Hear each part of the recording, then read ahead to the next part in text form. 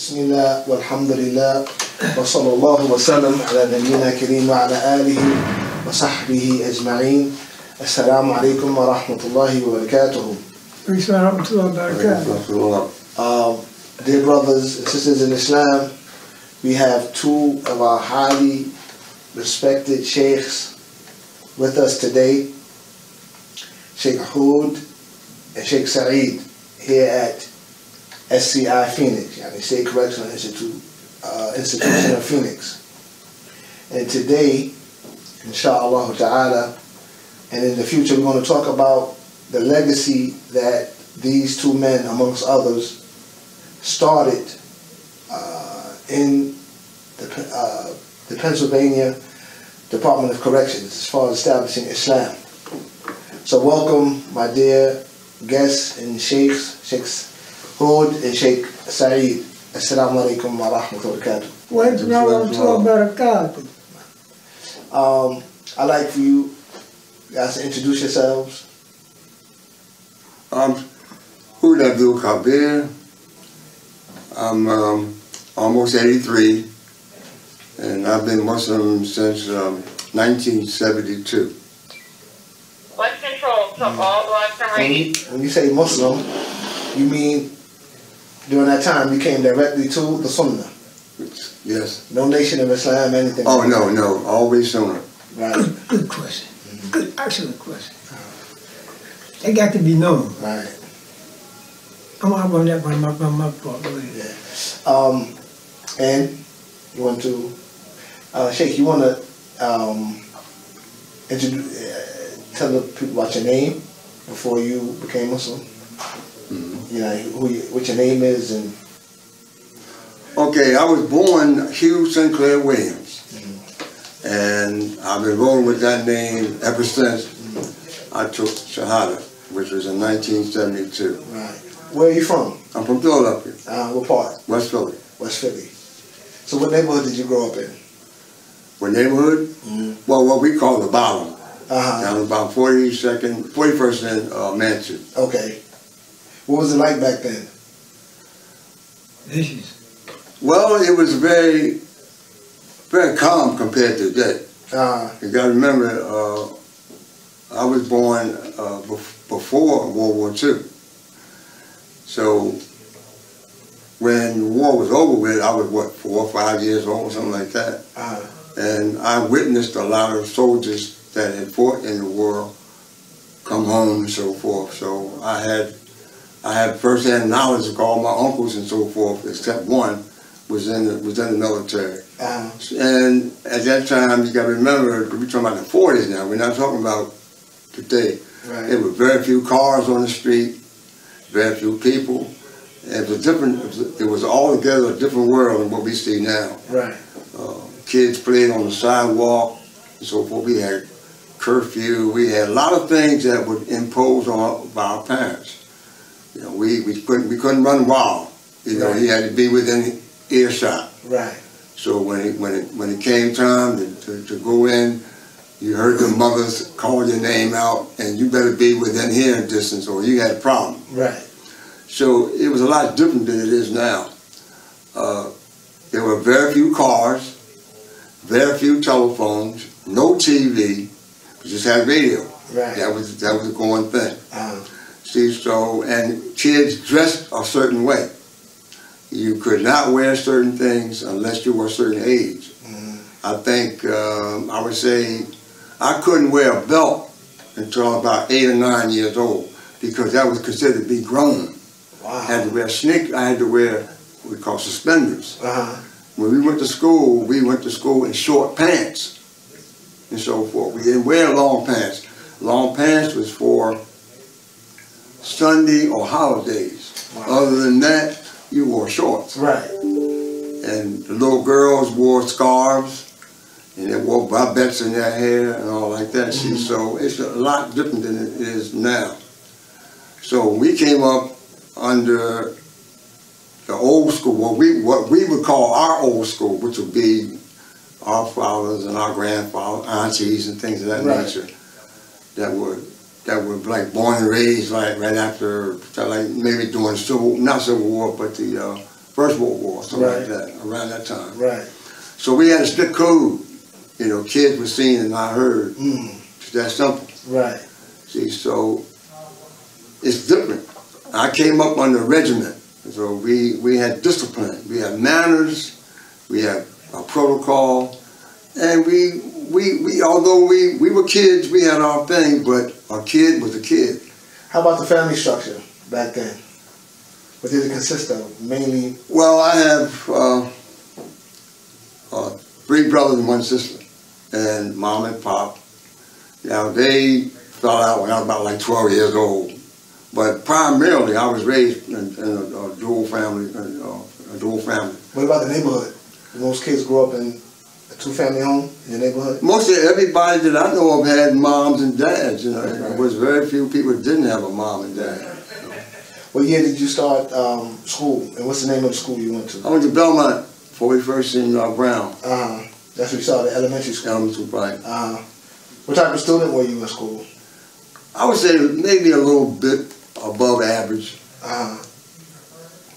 B, a little B, maybe B plus, something like that. What subjects did you excel in, and why? I was always mechanically inclined, and I love science. I love science, and so I was always tinkering with things here and there. And the only problem I had, like most people, I had a little trouble with math. I had a little trouble with math and so forth. But once I learned it, but it just took me a little while to really grasp what was going on. What year did you start elementary school? Oh, I guess 1946, I guess. Wow. Something around there. 1946. Yeah. Right. I didn't go to kindergarten. I went straight to 1st grade. Right. So what high school did you go to? I went to West Philly. West Philly High School. What year did you start? 1955. Okay. So was there a change in that part of Philly from the early 40s into the 50s? Because now we're talking about the World War II vets came in. Did the drug scene start picking up? The alcohol scene, or did it pretty much stay the same? Oh no, that was foreign. No, we didn't have that when I was a kid. No. In fact, I remember a few occasions when I went out shopping with my mom or my dad or something like that. We would see a guy. He'd be like sitting slumped over, and the word was that he must be on drugs. That was it, or alcohol. That was it. And we would go around them. It was a thing where that was like a shameful type thing. See, so we didn't have that kind of problem. Right. See, I remember when I was younger, my dad used to take me to the beer garden and so forth. And well, you know, he's showing me off because I was the oldest boy. And so he was, that's my son here and so forth, and all like that. And I hung out with him, like on the weekend particularly. But it's a marked difference between now and then. I mean, it's like night and day. Right. We had, as I got older, you said, now you mentioned high school. When we got older, they had a curfew. If you were under 18, you had to be off the streets by 10 o'clock at night. And if you were and on the weekend to 12 o'clock. But at that time, there wasn't very many places kids could go. You either went to the movies, or we had a place, at that time we had Woodside Park, which is something like Coney Island, something like that. And we went to Carmen skating rink, and something like that. And maybe swimming, that's it. Kids didn't have very much to do. Right. We had chores. Right. We had chores to do. We had to take out the trash and the garbage, and we had to keep the streets clean and all that. We didn't have a lot of idle time. We had time to be kids, but we also had chores. We had responsibilities. Right. So particularly in summertime, we had gas lights on our block. We didn't have the electric lights you got now. We had gas lights. And when that gas light came on, it was time to be home. And you could hear it. it would come on, and then we would all break and come home.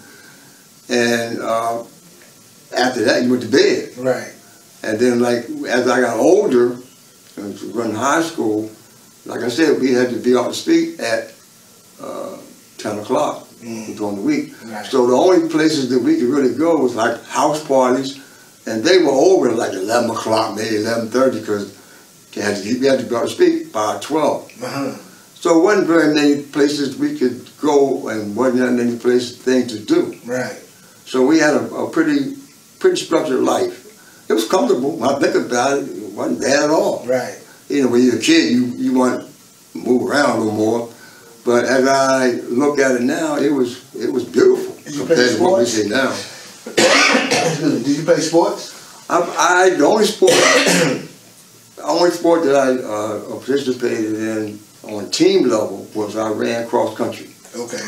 But I was too light to play football. I'm not tall. I can't play basketball. I couldn't play football. I was too light. Right. But and I can't really run fast. I can run long distance, but I can't run fast.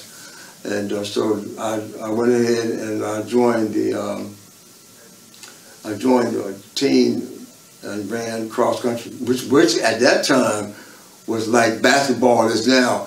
Basketball was a good sport to play and watch, but for some reason in Philadelphia, cross country was really a sport. Interesting. Wow. And all the schools got together on Friday, and we ran around the 33rd and Ridge, the reservoir. We ran around that like one time, and that was a big thing. So was it a lot of racism you experienced coming up? Well, actually, when I was coming up, the neighborhoods were like white and black, you know, and slowly but surely they began to change from nearly all white to brown to, you know, like that. So you grew up in an integrated neighborhood? Yeah. All my schooling. When I went to Belmont, it was half white, half black. When I went to Salzburger Junior High, half white, half black. And when I went to West Philly, it was half white, half black. Except when we graduated, it was more black than white. Because they started the... Right, so they had so-called white flight. Right. You started to see it. Right, so we saw it all. So you're talking about 1960? You started high school in 1955? 50, yeah. So by the time you got to the late 50s, early 60s, you started to see the change in... Well, I started in high school. From high school, you saw. Like I said, when I first went to West Philly, it was like half white, half black. By the time I graduated, it was like 3/4 black and 1/4 white. Right. So I saw all that. Right. And then we saw the changes of personnel. When I was younger, we saw the changes in, like, the trashmen.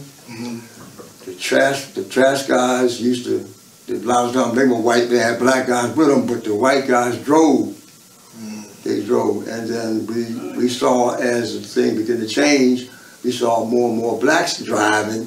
And we saw, because the whites, what they had so-called white flight, they all left and went wherever they went. Right. So you look around there, all of a sudden, all the mailmen were black, basically. All the trash men were white. All the garbage men were white. I mean, black, rather. We saw all this thing. It was a gradual thing. Right. It's a gradual thing. Sheikh Saeed, introduce yourself to the audience. Okay, my name is Saeed Abdul Alam. I took that name in 1971. I was born by the name of Robert Jordan. I was born in 1941 at Harlem Hospital in New York City. And I only lived there for about a year before we moved to Philadelphia. So your family's originally from New York? Your Yes. mom and dad and something? All of them. Really? All my brothers and sisters were born in New York, except my two youngest. And we moved to, I'm talking the old Harlem Hospital. On 35th The one Street? now. This is the one in New York now, the new one. Right. It was old. I think it was on 133rd Street. Right. You know. But anyway, I say relevant. They won't be that much. But we moved to Philadelphia when I was 1 year old, and we moved to North Philly. We just only lived there for a couple of years, and then we moved to South Philly. A section called the Tasker on Grace Ferry area. That's around 20 acres Tasker all around there. Matter of fact, right where Tar is now. Anyway, move around there. My upbringing is completely different from his, because me growing up from my early teens, I was always in the streets, and I'm 81 years old now. I was born September 6, 1941, and most of my life I've been in jail, most of it. I did 2 bits in Jersey. This bit right here I've been down for 52 years. I first went to jail in 1957. House of Correction. I first went to my first long bit was in Camp Hill, was a juvenile joint back in 1959. I went there, stayed there for 19 months. But Sheikh, before you get into that, tell us about your early childhood. When did you go to elementary school? Okay, this is all part of my early childhood, because I was 14, 15, 16 years old then. I started going to school in 1948, and it's an amazing thing, because I didn't know all this back then, but I look back on a lot of things now. See, I grew up with a lot of history. I don't want to make no racial thing out of it, but I grew up in a so-called environment where I seen a lot of history made in the United States. I was on the scene when the Brown versus Board of Education was found out in 1954, the whole civil rights movement. I was, because my family originally is from down south, down in Virginia, about 35 miles outside of Richmond. And my mother and father started sending me south, started about 1949, all the way to 1957 when I became in my middle teens, right? I began to be more independent of my family and whatnot. At that time, I began to get more wild in the streets and whatnot, and I was wanting to join the gangs. I was part of the gangs and whatnot. What was some of the gangs in South Philly at the time? At that time, by the time I moved to West Philly. Okay. I moved to West Philly in 1955, because the projects we grew up in South Philly, they tore it down. It was called the old Lee Island projects, and all that's around 33rd and Tasker, 33rd and Dixie. They tore it down. We moved to West Philly in 1955. So you were about 14. I was 14 years old, exactly. And the gang I was in back then was a gang called the Barbie Coats. It was around 57, Little, all around 60th Market, all around here, right? And I've been going to jail ever since then, because I did time in Jersey. I did 2 bits over there. And I got maxed out over there in 1966. I first got locked up in Camden in 1962 for a robbery. And it gave me 5 years, but I did about 2 years, and at the time, thing over there is different. But I want to say something about that early time. It's very, very important. Because when I first started going to jail, doing a real long time in Jersey, remember now I'm from Philadelphia. If I went to Jersey, I started meeting people from all over Jersey, Newark, New Jersey, Camden, and they were the first ones to start turning me on to different types of things about life, about oppression, about slavery, things that were in vogue back then, right? Black power, all things that was in power at that time, back in the early 60s and whatnot. I met a lot of my mentors at that time came out of Newark, New Jersey, right? So the first time I left in I went home in 1963. How old were you when you did your first bid? Oh, I was 18 years old. 18. I went to White Hill. It's called Camp Hill. It's called Camp Hill now. It's called White Hill. It was a juvenile joint back then. Penitentiary now. What was it like? You had to be rough. How was the penitentiary? It had to be tough. Juvenile joints are way worse than adult penitentiary because the youth are brutal and don't have no, they ain't lived long to have no wisdom then. Right. You know, so they are real brutal. Back then it was much more outward, you know, rape and all the vicious things you see in jail. That's another whole story. So, right. So I'm going to get to, because I'm going to sidetrack. But I want to say that when I first met a lot of these brothers out of Jersey, right, they were the first ones to turn me on too. Like, you know, different types of struggle in the world, different types of social aspects of life and whatnot. This is when I began to do a lot of reading, because I've always been an avid reader, right, my whole life. I've always been a person to learn. You ask her the question, well, a while ago, what was he good at school at? My thing, I've always loved politics. I've always loved science. I've always loved, you know, natural things. I first heard of Islam in 1957. I didn't pay no mind. So as kids, you really didn't? No. No, because like Hood said earlier, I went to integrated school. I went to Orton Reed. Orton Reed, that's a junior high school in South Philly. And it was black and white. I'm going to tell you something that I'll never forget for the rest of my life. When I went to elementary school down there, I went to James Alcorn Elementary School, which is right across from Orton Reed. I recall how they taught us. And a lot of people talk about slavery, history, then I live a lot of that stuff. Because they taught us in school, give us the books about Little Black Sambo and Tar Baby and Bright Living Color. I've seen those already. I was too young to understand, because I was 8, 9, 10, 11 years old then, right? But something in me knew it wasn't right, but I didn't know what it was. Never no racism.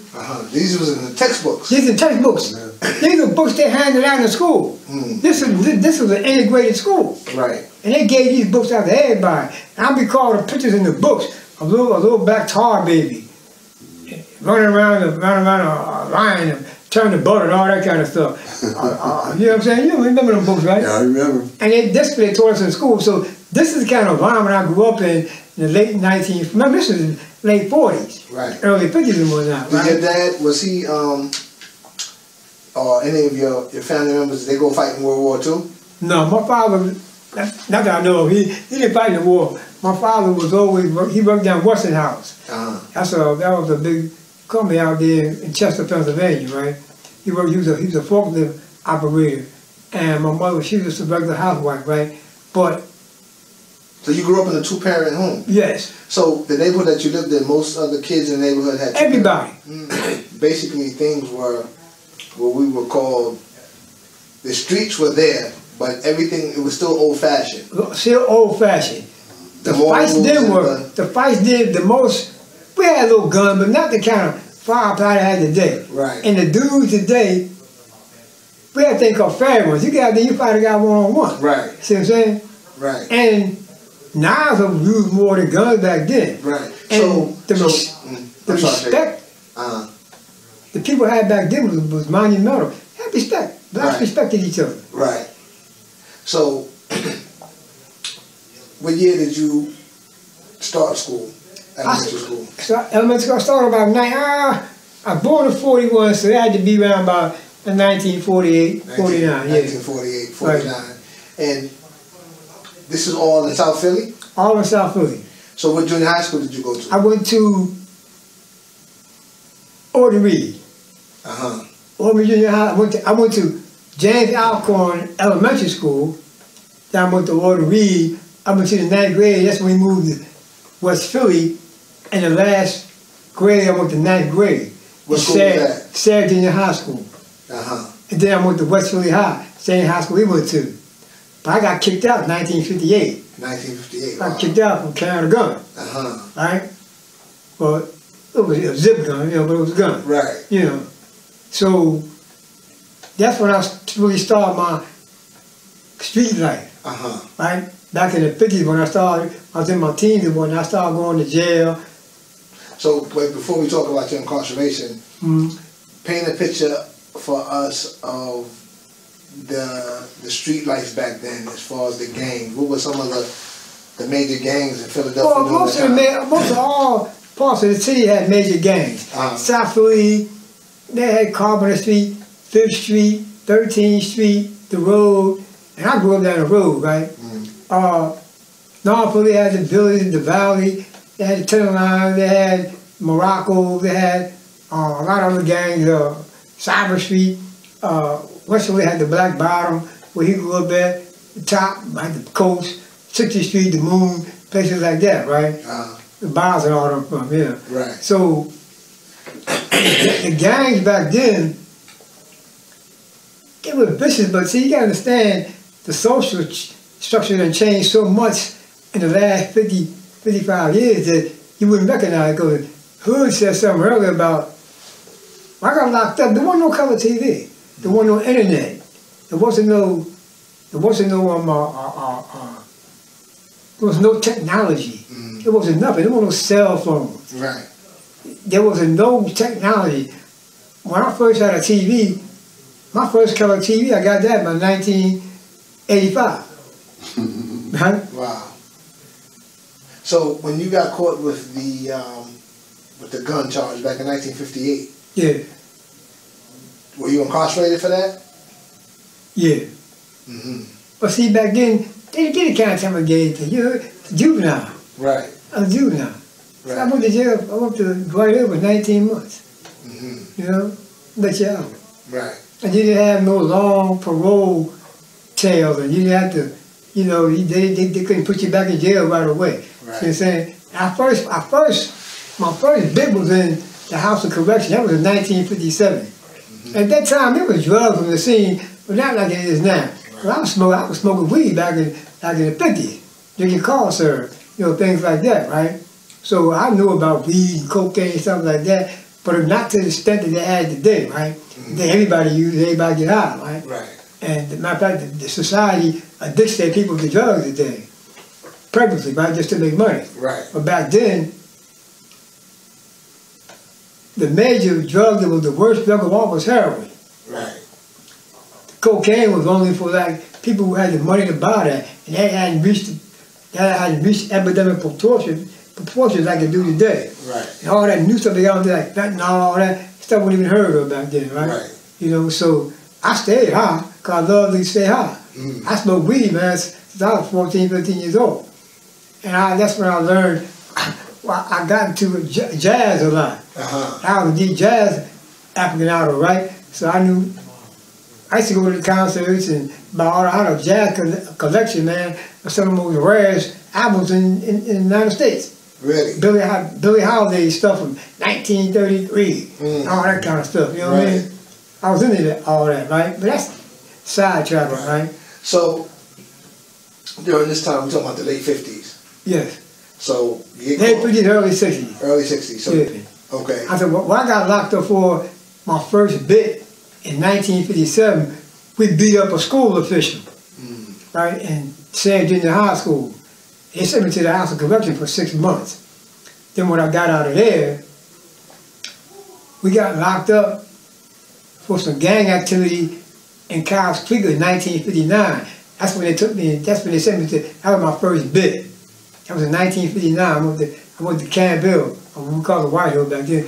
Went to White Hill for 1959, and I got out in 1960. So what was it like, your first bid, being sent all the way out to Camp Hill? What kind of adjustment was that for you? Well, it was an adjustment because it was my first bid. Right.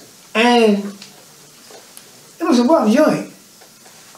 Because those juvenile joints back then, the two major juvenile joints back then was Glen Mills and Camp and White Hill, right? I went to White Hill because I was 17 years old, right? So when I was there, I never really had I never had a problem with jail. I was like a little tough guy, like a little runner on the corners and all that. So, plus I knew most of all the major gang leaders all across the city. Because I used to go all over the city, North Philly, South Philly, West Philly, chasing the girls, getting high, things like that, drinking, things like that. The street life. Right. Like I said earlier, I was in that street life for a long time. I was in that street life since I was 14 years old. Right. You see what I'm saying?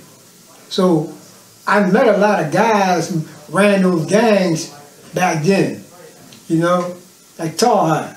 I didn't meet him, but I knew all his old heads and all that. Right. Since I knew all them, I knew all his people. Right. You know, back then. Right. Even though I didn't meet him until 1975. Right. So understanding jail back then is understanding a whole new. At the time there wasn't no rights. Nobody had no rights. The hole was the hole. These holes were there like penthouses. The hole back then was whole. They thought you was an empty cell. Take your matches off there. That's it. So what would it be like? No running water? Holmberg didn't have no running water. You got your water, you got your hot water out the shower every night before you locked up, and they had a spigot in the cell that had cold water. So there wasn't no hot water.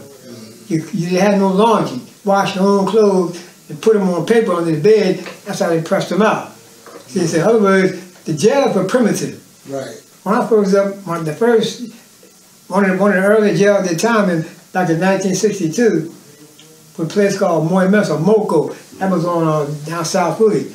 We watched movies. They had to put up sheets between the tiers for the screen. Wow. That's how primitive them joints was.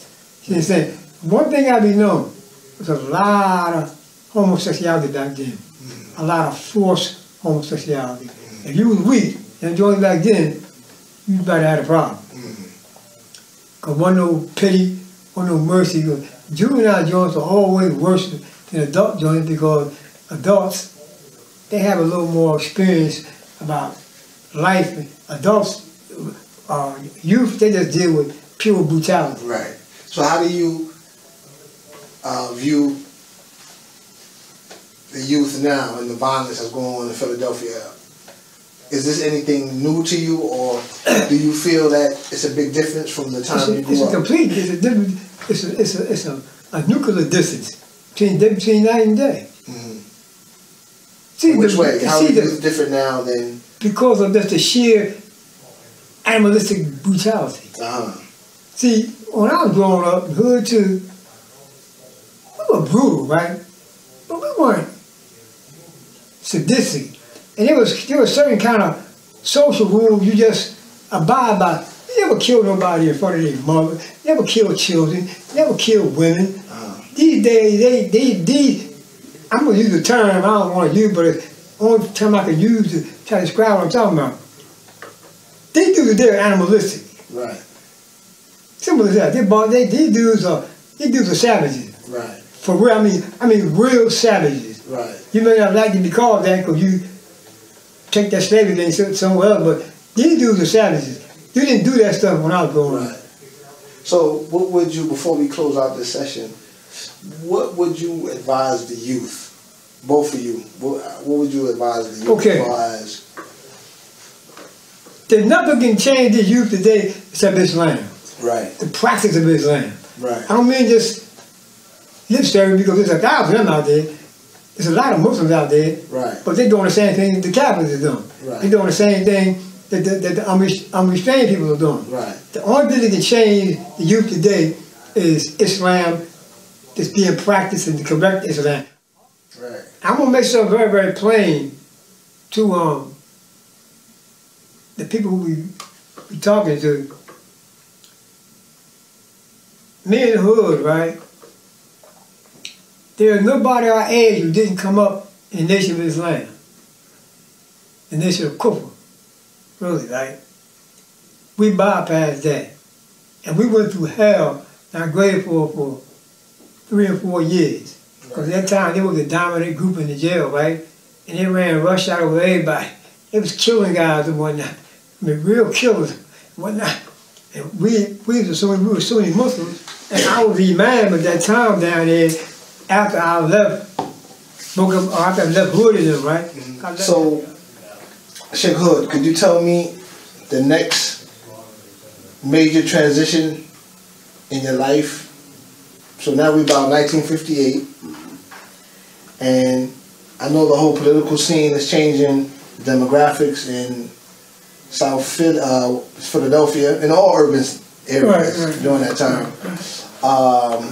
You're coming to your own now, you're 18 years old. So what was the next major transitions in your life? Well, one of the things that I had to get used to was being grown. See, because before, you know, you depended on your parents and so forth. But I started working and so forth, and I had to learn how to budget my money, how to pay my way. You know, so that was a big and significant change in my life, because everything depended on myself as opposed to my parents and so forth. But it wasn't bad. It wasn't bad. It was a natural transition that everybody was supposed to go through. I worked and I started getting laid off like a lot of other people, and I had to transition. Well, what do you do when you get laid off? You know, you're paying your parents a rent and so forth. Now you got to really budget your money and so forth.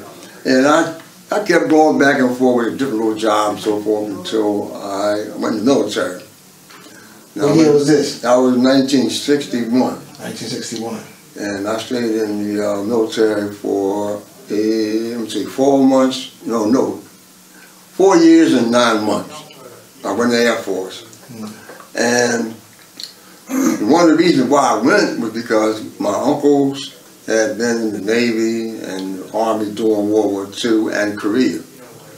The youngest uncle, he's about like maybe 9 years or so older than me. So anyway, I decided to go to the Air Force because it was something different. I said the Navy didn't enthuse me, and the Army, I know what to do with that.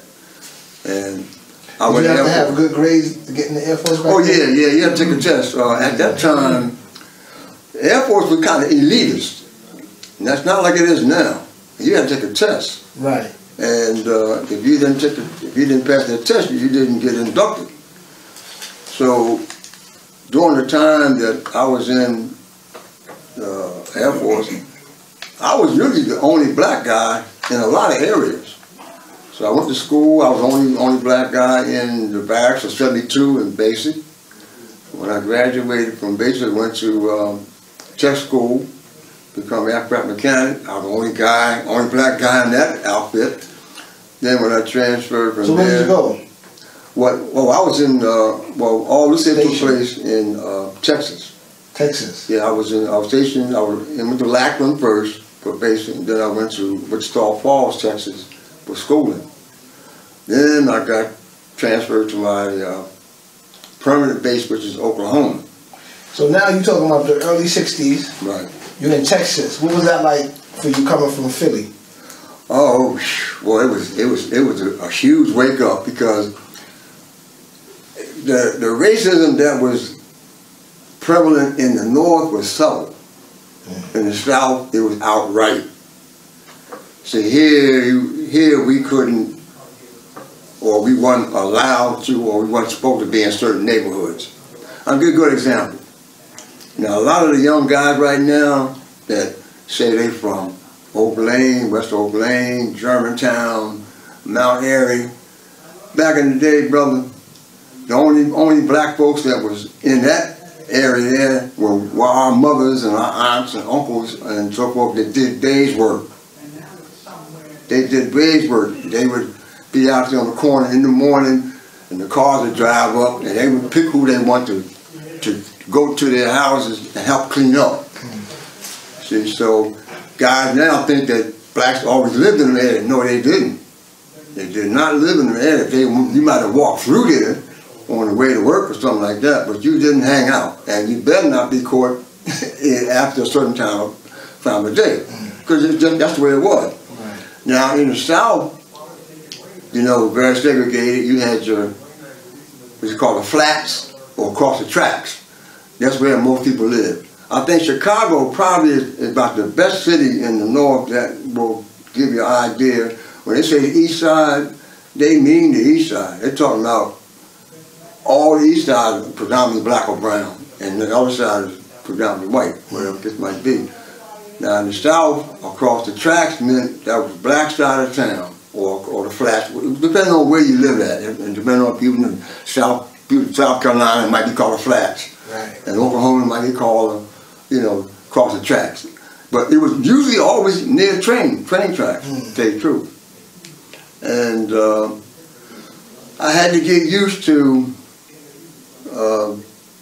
not going certain places at certain time. I'll give you a good example now. Like I said, when I was in the barracks in Texas, I'm the only black guy. So there wasn't no place else to hang out but with the white guy. I had no problem with it. I went to school with white guys. Right. But when it came time to go to town, you know, they went their way and I had to go my way. See, because you can't be on the white side of town. And a lot of times when say now Texas and Oklahoma and Kansas and Missouri, they are on what you call Central Time.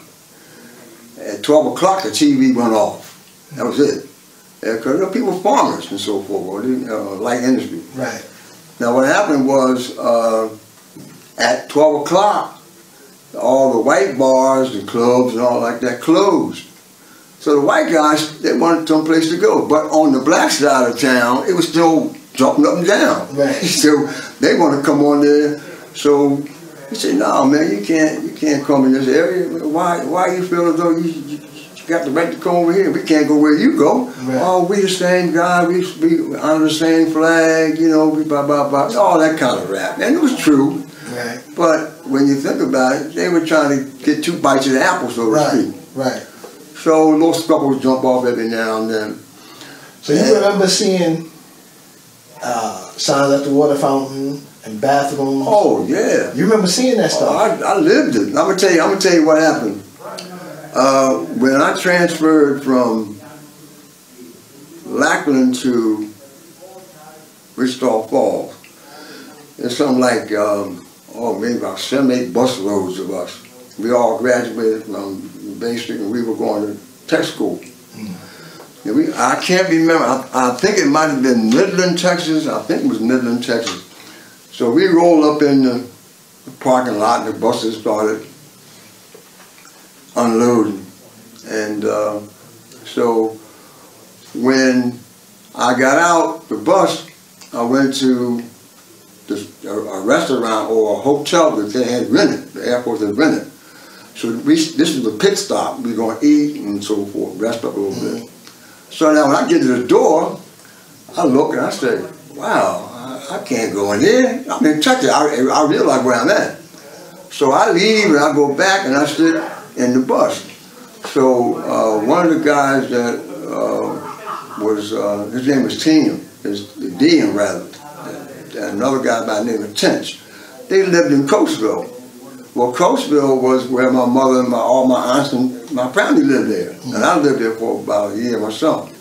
So anyway, they said, where are you going out here by yourself? Come on and get something to eat. I said, man, I'm in Texas, man. I said, I can't go in there and got these white women there serving us. You think that's going to happen? He said, no, you can come in. I said, no, I'm not going to start no trouble. Right. So I'm sitting there, and so one of the sergeants came out, and he said, look, I understand your situation. He said, look, in here, in this little hotel, you're one of the gang. You're going to be served with no problem. He said, now I can't speak for what happens after that, but right in here you can. So I go in the little spot, I sit down, and I hear this little black girl come over me, what you want? And he served me. I said, yeah, it took me out because outside of that, wasn't nothing else happening. Wow. So I sat there and I ate and all that. I wasn't comfortable because, like I say, I'm like the flying ointment and so forth. So when we got done, we decided, well, we're going to go to this spot And across the street, there was a little grocery store or something like that. And we're gonna buy some magazines, 'cause we got a long way to go. So I could get some magazines and so forth. So I go in and start picking the magazines up, start looking at it, and the page, the guy that owned the spot, he told me, what are you doing? I said, well, I'm buying some magazines. I'm just going through to see what I want. So he tells me that if I pick it up, I got to buy it. I said, what? He said, yeah, you got to buy it. I said, well, what if I don't want to read it? He said, I'm telling you that you got to buy it to pick it up. So now I'm saying, what's going to happen next? Believe it or not, some of the guys that I was living in the barracks with kind of started with him. So I'm looking around like, this guy gonna move on me or something? And they were like, yeah, well, you got to follow the script. So now I got an attitude with them and him. I'm about ready to show off. I'm young, I done put on about 25 pounds, I'm in good shape. I can handle myself. These country boys can't handle me. That's what I'm thinking. So I said, no, I better fall back. So I bought a few magazines and so forth, and we got on the bus and we rode. Then we went to the camp, and I signed in and so forth. Now here I am again, the only black guy in this situation. They put me in the room. We had a room where 3 guys could lock together. And the senior guy got the single bunk and by himself, and then 2 other guys got top and bottom. So I'm the last one here. I got top and bottom. 2 white guys, one from Iowa and one from Texas. And they didn't want me in there, and they let me know from the jump. They did not like me being the first. I had to go there. So we went round and round about how we gonna clean the spot up and what we gonna do and all like that. And they were working. I hadn't been assigned or anything yet, so they would leave early in the morning or whatever time they had to go to work, because they work on the flight line. So, tell them when you're gonna go, when you're gonna come back. So we had a lot of little arguments about how we gonna clean the spot up and all like that. And got to a point where I had to show off a little bit. And I really didn't want to do it, but it happened.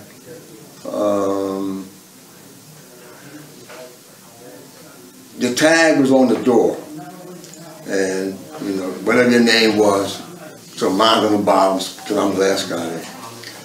So we had a what you call a white glove inspection. About 5 in the morning, me and I dressed blues and everything, colonels coming through, and they wiping their fingers everywhere. We spent all night getting that spot ready, shine the floor and all that kind of stuff. So when it was over with, the door opened up, boom. Guy, he runs in there, and let's go to town, Brownie, let's go to town. So I said, oh, what are you doing? He looked at me like, what are you talking about? I said, you didn't knock on the door. You open the door like you got a license to come in here. So I tell him, I said, you're supposed to knock on the door and ask, can you come in? He looked at me, yeah, yeah. So Brownie and the other guy, I can't think of his name, they looked at me all cockeyed, kind of like, what am I doing, telling and talking this way to them. So he didn't pay any attention. He walked right on by and just got the scuff on the floor. I spent all night long hand wiping this floor down with wax and all that to get it shiny so we could pass inspection. He's scuffing the floor all up, and I got attitude. Oh, what are you doing, man? You just, what are you doing? So he looked at me. He kind of big guy, about 6'2", about two something. So he looks at me like, you want to try me? And what he did, he made a funny move. He put his hand in his pocket, his back pocket, when he was talking. Well, I'm from the city. That's tantamount to a thump. We're gonna rumble. Right. So he looked at me like, talking to me, head turned to the side. And I said, I got hurt this guy or what? So now I work on the flight line, we have a jackknife. And it just so happened that the jackknife that I had, it was like stripped wires and all that kind of stuff. It was like a Swiss knife, got 5 or 6 blades and all that kind of stuff. So I put it, it was in the drawer. So when he put his hand in his back pocket, started walking to me, I said, this dude, he's gonna try to hurt me. So I go into the drawer, I pull out the knife, and I pull up, and I said, whoa, we can do this right now. I'm about this. And he looked at me, his eye got all big and everything. Oh, what's wrong? I said, let me tell you one thing. I said, I will hurt you, man. I said, I don't know who you think you're messing with. Oh, this guy's crazy, this guy's crazy. So it ended up, he said, we got to get out of here. So they ended up leaving. Now the words went all over the backs. I'm going to hurt this guy and all this here. So Sergeant come to me and tell me he heard about it and I better watch myself. So I'm saying, Sergeant, you know, is that a threat? I mean, you know, is that a threat or what? I'm just telling you, watch yourself. So these little episodes that I went through all the time. Racism. Yeah. It was very, very outward. So what year did you get out of the...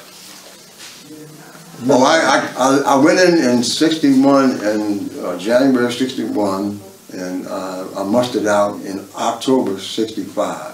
So you was tap dancing with Vietnam? I was supposed to go, but because I was short, my outfit was left right after I left. When I was going home, they were going to Vietnam. So you come back 66? I come back, no, late 65. Late 65. Right. So what was the climate like inside Philly? Also nationally, and where were you at as far as your mentality? Because now you're about 25. Yeah. Well, I'm married now. I got a kid and one on the way. Okay. Now, when I come home, so what year did you get married? I got married 63, 64, something. Okay, so you got married when you were in the Air Force? Yeah. So now when I come back, I hadn't been home in about 2 or 3 years, you know. So now when I left, I didn't see what I saw when I came back. I happened to be on 52nd Street with my oldest brother, and I see all these guys slumped over. You know, I said, what's going on? He laughed. He said, man, they drug addicts. I said, what? I went down with drugs and all that kind of stuff. So he said, yeah, man, it's drugs. And I started looking around, and I started seeing, like it was dark. It was dark, but I came home in like October of 65. So now it's getting dark. It's dark. About 5 o'clock or so forth. I'm working and so forth. And I see all these people riding and stumbling and tearing on. You know, I see little young girls out there standing on the corner, which was strange to be out there at nighttime. Right. When I was a kid that age, it was home. Right. It's 6 o'clock at night, it's dark. And these little young girls, 12, 13 years old, they hanging out. I thought, well, this is really a stark difference than what before I left. Right. And I want to revert back to my tenure in the military. Now, like Saeed said before, when we grew up in the 50s. So we knew about Brown versus Board education. We knew about the in-the-till thing. We know all about that. And there was a lot of activity beginning to develop in the black neighborhoods because of those things. Right. People start coming out more. And when I was in the military, I got arrested in Georgia because I wanted to go up front to get some ice cream out of a Dairy Queen. And they arrested me. And I was on leave with my roommate named Duncan. And the thing was, we were going to spend half our leave in Georgia and the other half in Philly, because he had never been north, and I had never really been deep south. I'm in the southwest. Big difference. Right. So, we decided to, one night after we had gone to a little clubbing, we decided to go get some ice cream. And we pulled into a Dairy Queen, about like 11:30, something like that. So we go in the front, and they said, well, you got to go in the back. Go in the back, what you talking about? So, wow. So while we were talking, we were trying to convince the two ladies that were in charge of the spot. No, you got to go in the back. He said, no, the law been passed. He said, we supposed to be able to go up front. So next thing you know, here come police. They jump out the cars, shotguns in their hands, get against the wall, and all this kind of stuff. What's going on? So they arrested us, took us to the little city jail. And because we were in the military at that time, they got some air police that came from the air base there. So we got locked up, and then they cut us loose, and then we went to the air base. On the way, the guy, one of the airmen was saying, man, you guys in trouble now, man. We heard what y'all was trying to do, and I'm like, well, what you hear? Well, I ain't gonna talk about, but you in Georgia, and you gonna get this, that, and the other. So when we finally go on the base, we go into this office from this major. He face all broke up, redhead guy, he tells us to sit on the floor. Sit on the floor? So he said, yeah, I said, I already sit on the floor. He sat on the floor. He started talking about how he don't like what he heard, and he understands we all serve the same president and the flag and all that kind of stuff. But he don't like what he heard. So we said, and he said, well, Major, what is it that we got arrested for? No one ever told us. All we know is this message. He said, well, I heard that you guys were propositioning those two white women. He said, propositioning white women? He said, all we trying to do is get some ice cream. We just came from clubbing. We took two young ladies, two fine young ladies, to a little club, Elks Club, whatever it might have been.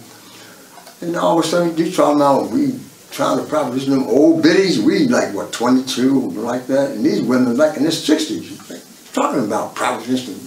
So he said, I don't like it. So we ended up being held for like a day or two, and we went to court. Well, we went to court, we ended up beating the case. What it was, the women did not call the cops. There was a little young guy that was in the back. I thought I saw somebody moving in the back of it, but I wasn't sure. He got scared and he called the cops. And he told them, well, I thought they were going to start some trouble. So at the end of the day, we ended up going to court and beat the case. He said, yeah, so the judge said, look, let me tell you something.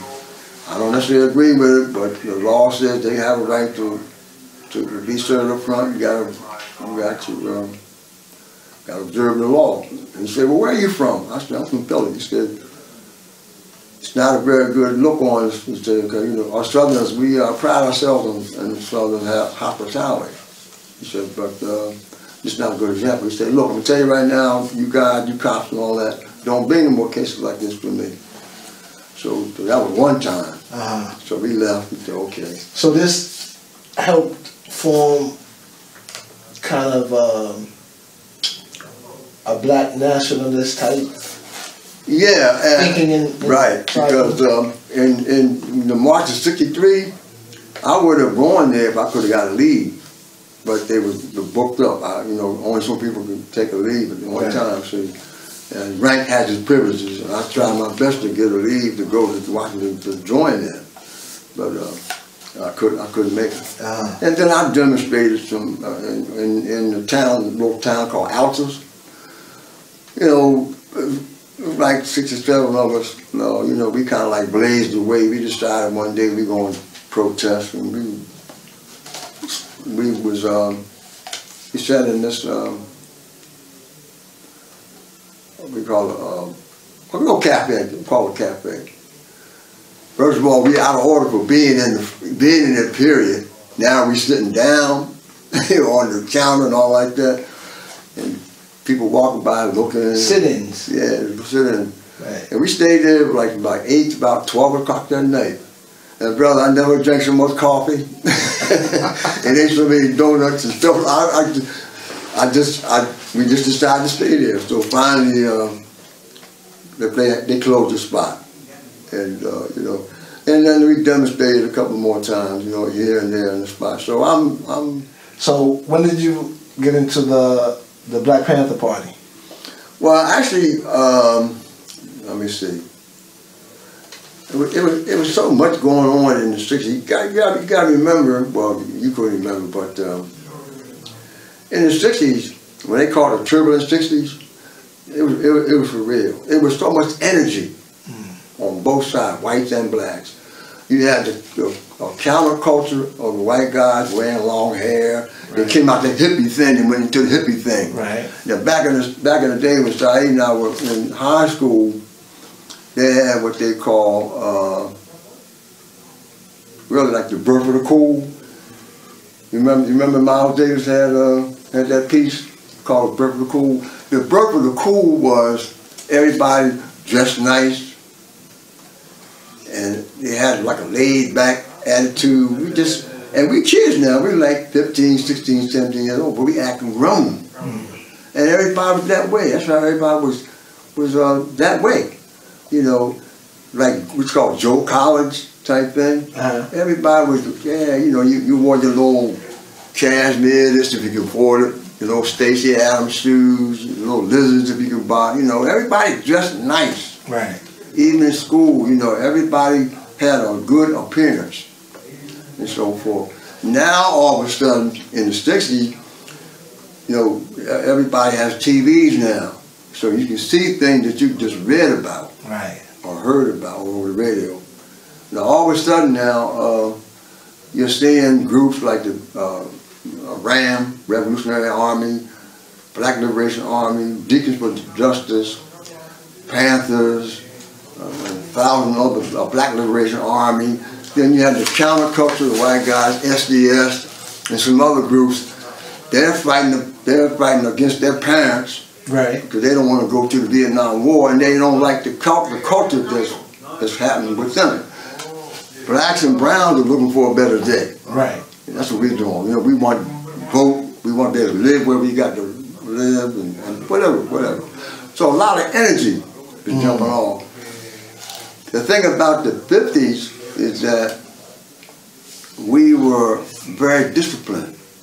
So it wasn't hard to transition into a group and participate because we were used to doing things by the numbers, so to speak.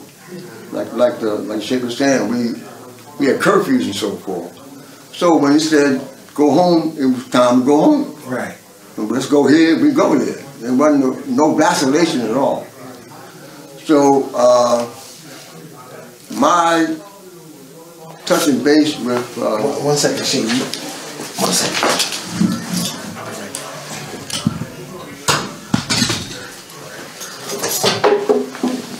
Excuse me.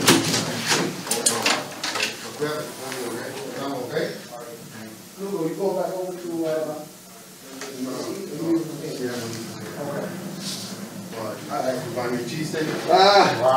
Next week, yeah.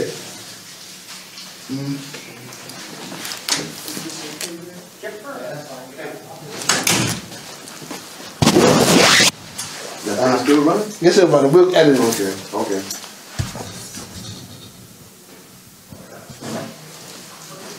Now I think he had a little more on this side here. Yeah, something like that. Yeah.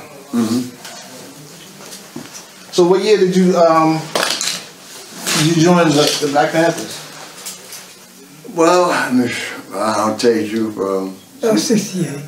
68. Somewhere around there? 68, 69. Yeah, somewhere around there. So now it's 68, 69. The landscape of Philly's changed. You got the heroin epidemic. You got the energy that's going on in the 60s. Right.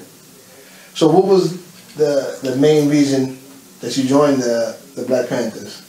Well, I like the program that they had. I think Saeed probably, because he was more closer to that group of people than I was, because I was always working and moving around a lot, but he had a different hookup. And what I liked about it was we were trying to do something. You know, like we call it well, I used to sell the papers, and all the papers that I couldn't sell, I bought. So that contributed. And also, I like the free breakfast program that they have. We used to go around different spots and ask people, could they donate clothes, could they donate food, or whatever the case might be, for the free breakfast program and so forth. So I'm group oriented. I'm not an individual. I'm group oriented. So fitting into a group is my group. Is my thing. I'm not, you know, like even like in sports. I always played team sports. Right. I never played single stuff. Right. Individual sports. Right. I'm a team player, so to speak. So what I liked about it was the fact that if you are gonna hurt me, you're gonna get hurt back. Right. See, all that shuffling and he and yes sir and all the tap dancing, that's not my style, never was. See, so that fit right in with my personality. So who were some of your main influences? My main influences? During that era? Oh, I don't know, other than my dad and my uncles and so forth, you know. Now, outside of my family. Right, that's what I mean. Outside of my family, let me see, we were talking about in the 60s. So who was jumping up and down then? Well, I kind of like what King was saying to a degree. You know, and I definitely love Malcolm. Definitely, I got to give him a shout out, because he was more in tune to my personality. You know, he was a person that he spoke well, dressed well, acted well. Right. And he had a purpose, and everybody loved Malcolm. You know, if you had any substance about you, you had to love the man, because he actually personified what a lot of people aspired to do and say, but didn't have the courage to do that. You know, he called a spade, right? And we went off kind of, you know, that kind of stuff. And that's what I liked about him. I would say those are the two main things. But when in the 60s, so forth, there were competing schools of thought, so to speak, in the black neighborhood. You had the Panthers and other groups and so forth that were making their move. And then you had the Nation and so forth. And whichever way you went, that's where you went. Those are two main groups. Yeah, I'm more about activity. I like being involved in struggle. I like doing things. Community based. Yeah.